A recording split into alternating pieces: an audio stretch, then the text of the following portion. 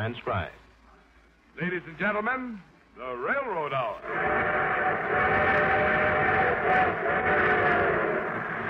And here comes our star-studded show train.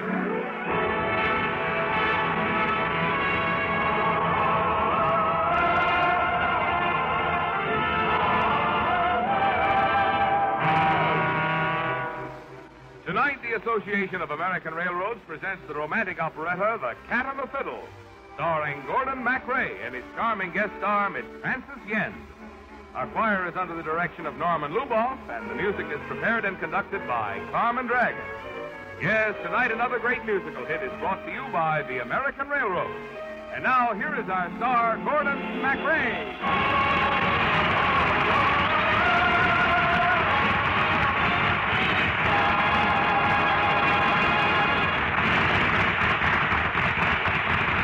Thank you, Marvin Miller, and good evening, ladies and gentlemen. In tonight's story, the distinguished soprano Frances Yen plays the part of Shirley Sheridan, a young American songwriter. I play the role of Victor Florescu, also a composer. The night was made for love. The night was made for love.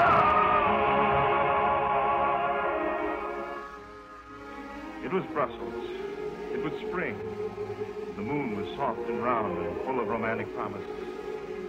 She was sitting on a park bench, alone. I was walking along the path, also alone. And it seemed only polite to stop and pass the time of evening. Well, good evening, mademoiselle. Good evening, monsieur. Beautiful night, isn't it? Yes, beautiful. You know, it's really none of my affair. But in the interest of chivalry, I must inform you that it's quite dangerous for a young lady to be sitting alone in a park in Brussels on a night like this. So I see. Yes, you're quite right. I am a total stranger, and I have no right to speak to you. But you're not a total stranger. I'm not? No, I've seen you often at the conservatory. I studied there a while. Did you really? You're Victor Florescu, aren't you? I've heard your symphony, and I like it. Well, thank you. What's your name? Shirley Sheridan. I'm from Vancouver, Washington. Well, our music gives us something in common. Why don't we go someplace for a bite of supper and talk about the conservatory? Oh, I hardly think I could do that. May I call on you tomorrow? I don't know. She didn't say yes, she didn't say no. She didn't say stay, she didn't say go. She only knew that in spite of her. And then she knew he sat beside her there. At first there was hers, not one little word. And coyly she took one sly little look. And something awoke and smiled inside. Her heart had started beating wild inside. So what did she do? I leave it to you. She did just what you do. She didn't say yes, she didn't say no. She didn't say stay, she didn't say go. She only knew that he'd find her there. And then she knew he sat beside her there. At first there was heard not one little word. The coin she took one sly little look. And something awoke and smiled inside. Her heart began beating wild inside. So what did she do? I leave it to you. She did just what you do. And what is that? Good night, Mr. Florescu. Oh, now, please don't go, Miss Sheridan. Look at those stars. Look at that moon. Anything that happens on a night like this is important. Two strangers meeting in a park can be the beginning of a love story. You see, the night was made for love. The night was made for love. The day has eyes for sweet, delicate charm, but nighttime sighs for soft, hungry arms. Hold you while two lips on fire have ardently told you of sweet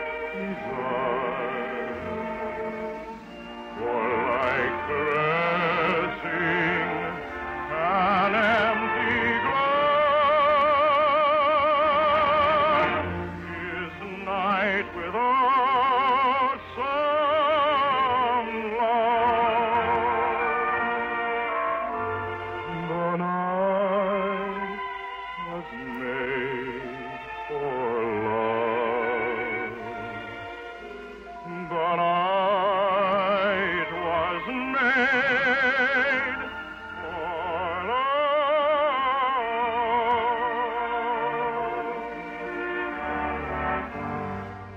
When may I see you again? I don't know. I'll have to think about that. Will you tell me where you live? No, I don't think I should do that either. Well, at least tell me where I can write to you to try to arrange a meeting. You can write me in care of General Delivery. If you do, I'll answer you, and after a while, if you still want to call on me, then I'll send you my address. I'll keep on writing until you let me see you. All right. But if for any reason at all you lose interest, just stop writing. If there's no letter from you, I'll understand. Good night, Mrs. Lorescu. Good night, Miss Sheridan. You'll be hearing from me, care of General Delivery.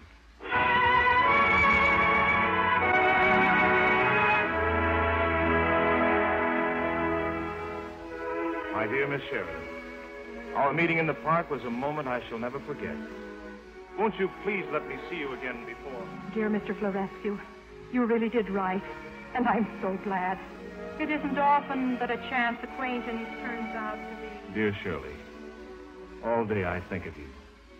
I try to lose myself in my music, but I find that the memory of that night... Dear Victor, isn't this General Delivery romance fun? If you keep on writing, I'll soon know that you meant what you said that night in the park, and, Shirley, darling, when may I see you to tell you to your lovely face how my heart wants you, my lips want you, my very soul needs the love that only you... Victor, my love, I must go to Paris for a few weeks. Please, please keep writing. And when I return, I'll return to you. My address there will be the Hotel Continental.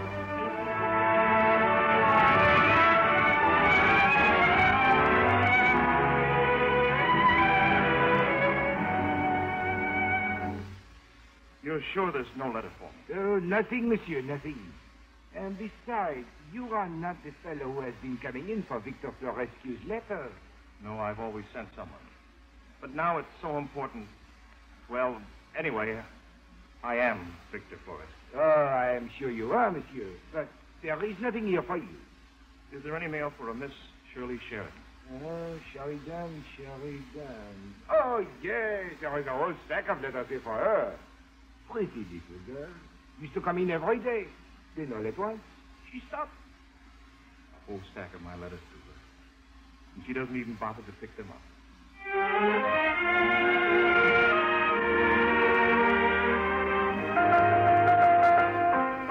And what did she do? I leave it to you. She did just what you do. Oh, magnificent, Miss Sheridan. Oh, so bright and so gay. And so charming. And so are you. Thank you, Monsieur Daudet. Now, this review I am producing, my dear, has a score by a very talented young composer. But his music is a bit heavy. I'd like to persuade him to use some of your songs. And so I took the liberty of inviting him here. Oh, he probably won't want anyone else's music in his show. I think he'll be agreeable. You see, he seems to be, well, let us say, romantically involved with the star of the show. Mademoiselle Odette is a violinist, and the things he's written do not seem to fit her talent. But I don't quite see. Oh, he wants above all to keep her happy, and your songs would be just right for her. I'll be happy to have him hear them. But I haven't been able to write much of anything since I came back from Paris. Well, what's the trouble, my dear? He stopped writing. I mean, ever since I've moved into this apartment, there's some long-haired musician across the court keeps hammering on his piano and drives me crazy. Oh, I wonder. The gentleman I was speaking of lives in the same building. Well, if he's the one and the gloomy stuff he plays is his idea of music, I'll get it. Shirley. Victor.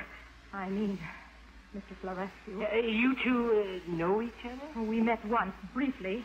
You'd hardly say we know each other. But Shirley... Well, you must become better acquainted. Victor, just listen to the things this girl has written. They'll be wonderful for Odette. Sing something for us, will you, my dear? What's this new one on the piano? Well, that's my latest. It's a rather serious song. describe the fickleness of man and the hopeless fidelity of woman. Oh, that sounds charming. Please, sing it for us. Try to forget, won't you? All you have meant to me, and all I've meant to you too. I'm sending back to you the things you sent to me. Your daydream, your love dream, your mad dream. Yes, don't forget, will you, that memories haunt me too. Is what we've got to do.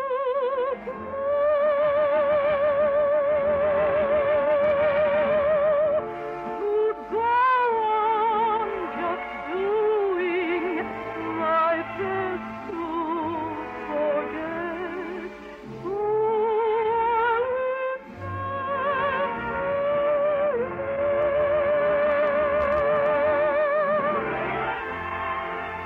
It's a lovely song, Shirley. I mean, Miss Sheridan. It's rather sentimental for me, I'm afraid, Mr. Florescu. But maybe you and the star of your show can give it more a romantic interpretation. That cat and her fiddle. Oh, Shirley. Try to forget, won't you? All you have meant to me, and all I've meant to you too. I'm sending back to you the things you sent to me. Your daydreams, your gay dreams, your glad dreams, your mad dreams. Yes, don't forget, will you, that memories haunt me too. Is what they want me to do.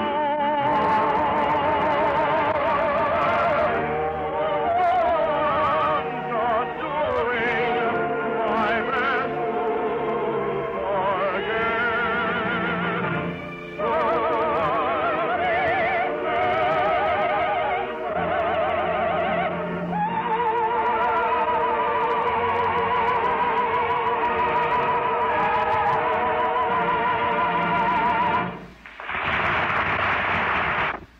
Here is the second act of The Cat and the Fiddle, starring Gordon MacRae as Victor and Miss Frances Yend as Shirley.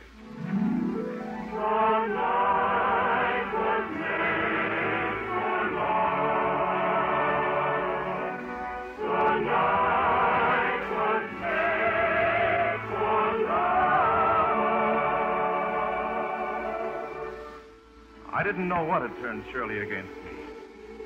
I began to wonder about Daudet. He kept calling her my dear. Of course, he was the reason she had stopped writing to me. I made up my mind never to think of her again. I could think of nothing else. I tried to lose myself in my work and wrote a song called The Love Parade. It turned out to be quite a cynical song. I told myself that this was my new philosophy of life. I would rather watch the other fellow strolling down Lover's Lane. Watch him getting soft and mellow with love life on the brain. But how nice, as ice with a sweet bonbon, just to dawdle and wisely smile while we look on. Watch the love parade gaily going by. Naughty man and willing maid, mischief in her eye. I see him squeeze her arm, hoping she'll agree buzzing round each rare, fair charm like a busy bee.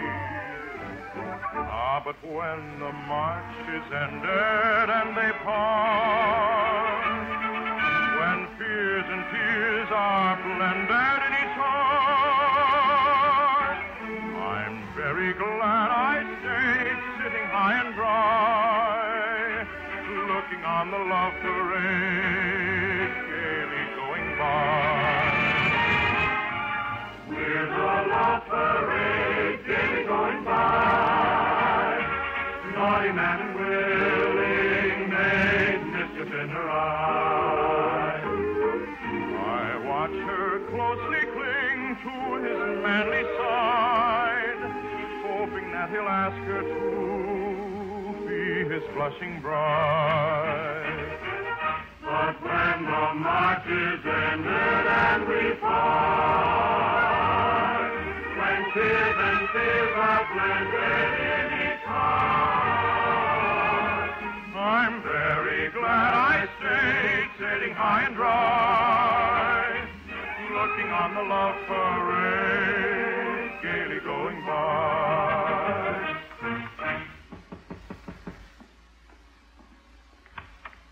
Monsieur Daudet, come in. Well, how's the score coming, Victor? Well, I'm working on it. Ah, and what do you think of Miss Sheridan's music? Miss Sheridan seems to be a very talented girl. I think she is. As a matter of fact, she's a very charming girl, yes. I'll tell you a secret, Victor. I've asked her to marry me. Well, congratulations. I hope you'll both be very happy.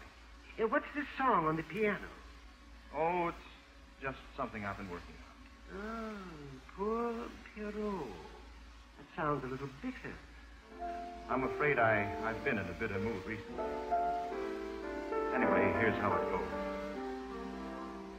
Poor Pierrot loved his fair Pierrette, golden the glow of the happy hour when they met.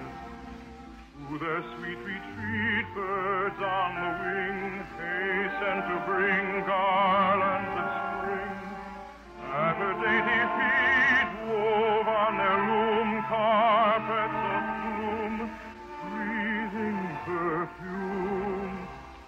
What heaven they knew, only lovers may know. For fair Pierrette loved her happy Pierrot. poor Pierrot loved his fair Pierrette. How should he know that his family vow and forget? To her gay retreat comes one who brings rare golden rings, jewels and things.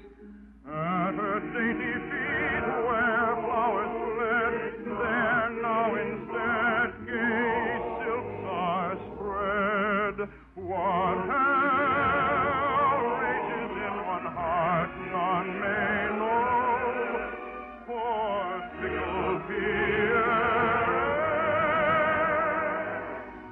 has forgotten poor Pierrot.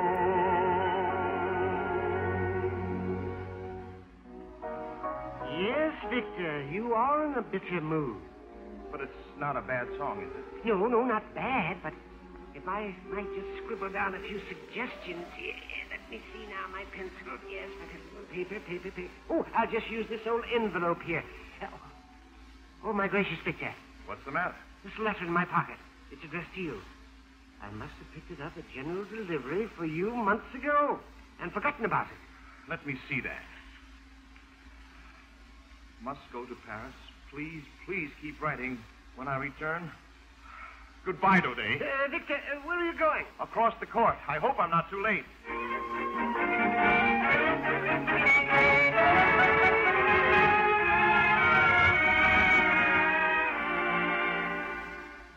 Surely there's something I must tell you. And there's something I must tell you, too, Mr. Filarasco. I'm not going to let them put any of my songs in your score. It's beautiful just the way it is. Except that it has such an unhappy ending. An unhappy ending? Oh, yes, I'd forgotten. You're going to marry Daudet. What? Well, aren't you? Well, he asked me, but do you think I'm going to throw myself away on that old fuss budget just because you're going to marry a female fiddle player? Who? Odette, the star of your show. Odette? Oh, why, Shirley. She doesn't mean anything to me. Oh, dear. It's all been such a silly mix-up. We knew each other for such a short time, and yet, as far as I was concerned, after that one moment alone with you, the whole world changed. One moment alone, that's all we have known, and yet it seemed paradise had opened its golden portal. There in your lovely eyes, one moment alone was there I was shown a glimpse of an angel fair, too much for a lowly mortal. That's why it ended there.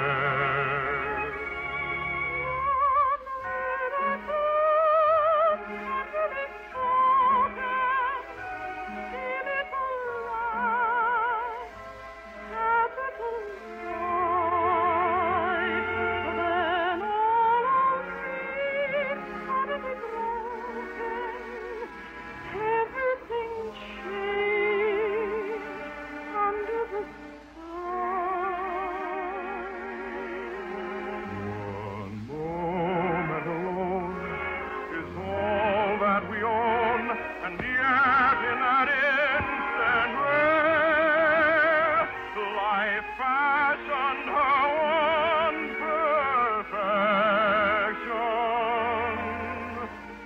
That's why it ended there.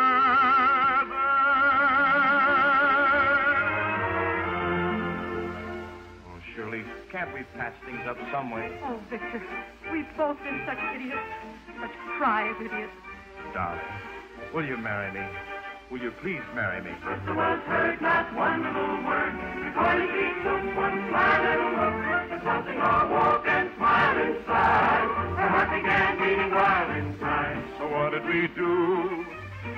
We'll leave it to you. We did just what you do too. Good night. Good night.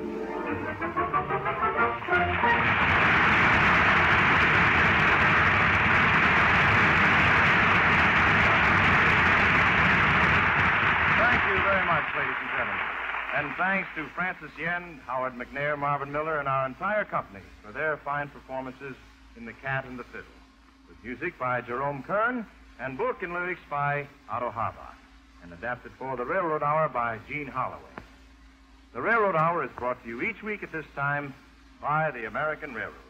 And now, here again is Miss Francis Yen.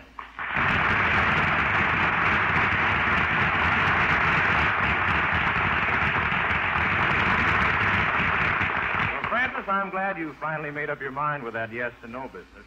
We certainly enjoyed having you with us tonight. Thank you so much, Gordon. And if you ever ask me to come back on the show train, the answer is a definite yes. Now, what are you going to do next week? We have the fine Carmen operetta, Shari, with its wonderful Viennese music and another wonderful guest, Miss Vivian Della Chiesa.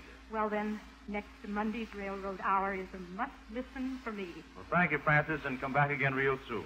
All aboard. Well, dear folks, it looks as though we're ready to pull out. And so until next week, this is Gordon MacRae saying goodbye.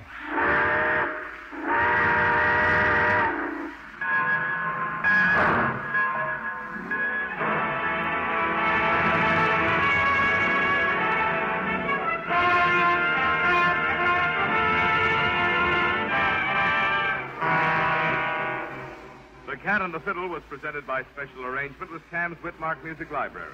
Gordon MacRae can be seen starring in the Warner Brothers production, The West Point Story. Our choir is under the direction of Norman Luboff, and our music is prepared and conducted by Carmen Dragon. Do you hope to own a home of your own someday?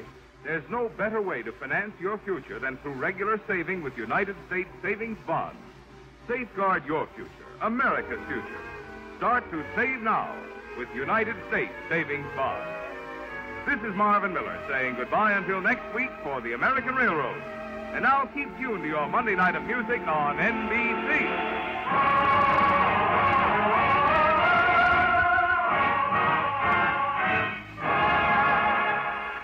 Transcribed. Stay tuned for fine listening with the telephone hour on NBC.